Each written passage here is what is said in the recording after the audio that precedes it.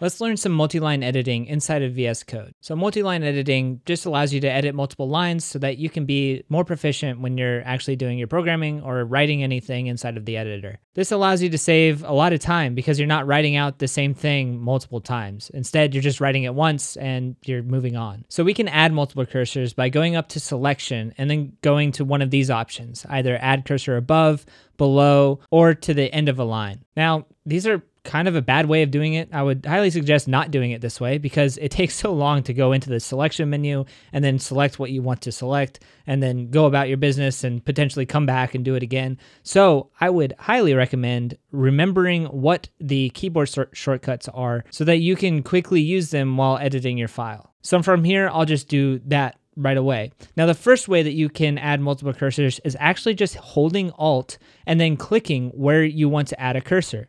And you can see I'm adding cursors all throughout this file, and now I can type things and it adds whatever I'm typing to all of those areas that I've added. But I don't really want to do that, so I'll hit undo and I'll go back to the original cursor. Now, another way you can add cursors is by holding Alt and Control and then hitting down or up on your keyboard.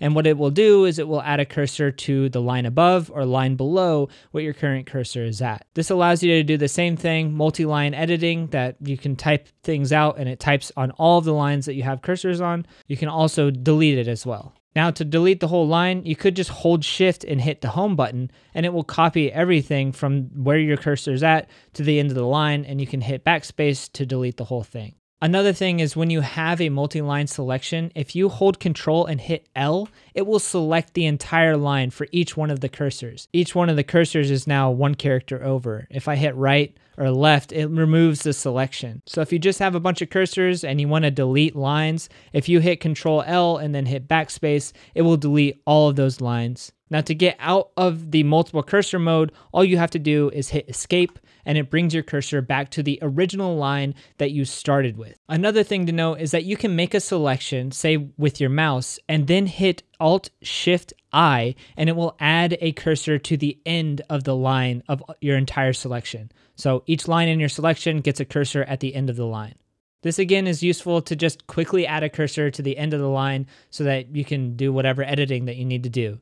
Now, another tip on creating multiple cursors and multiple lines is by selection. So when I select this piece of text here, what I want to do is I want to grab the next selection or the next find inside of this selection. So you can see it highlighted a few different areas here that have the same text in it. And what I want to do is just add a cursor to each one of these. So if I hold Control and hit D, it will select the next occurrence of what I have selected and then add a cursor to the end of that. So if I hit backspace, I can remove on both of those lines because I have a multi-cursor.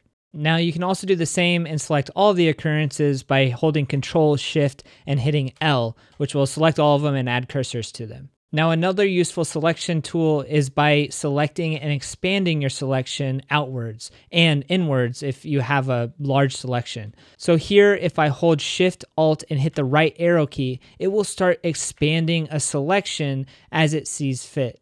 So as I hit the right arrow key, it just keeps expanding until I have this whole content tag selected and I can do whatever I want. Maybe I just want to add a cursor to the end of the line by hitting Shift, Alt, and I, and then do whatever I need to do. If you want a keyboard shortcut cheat sheet, what you can do is you can hit Control Shift P, which opens up the command palette, and then type in keyboard shortcuts. And what it'll do is it'll come up with a help that is a reference file where if you hit enter, it actually takes you to that file on the browser. So this is a neat little cheat sheet that you can use when you're doing your editing.